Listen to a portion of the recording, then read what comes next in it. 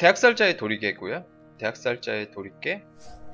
흉배는 지금 이 캐릭 지금 만렙이 아니라 가지고 이렇게 조금만 흉배로도 한번 보시고요. 대학살자의 도리개.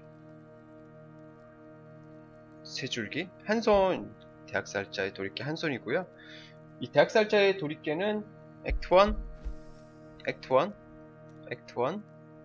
그 다음에 비명의 전당 지하 3층 도살자를 잡으면 일정 확률로 드랍이 돼요.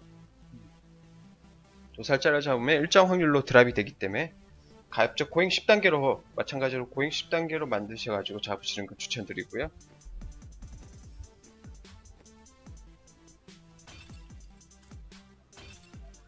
대학살자의 도리개.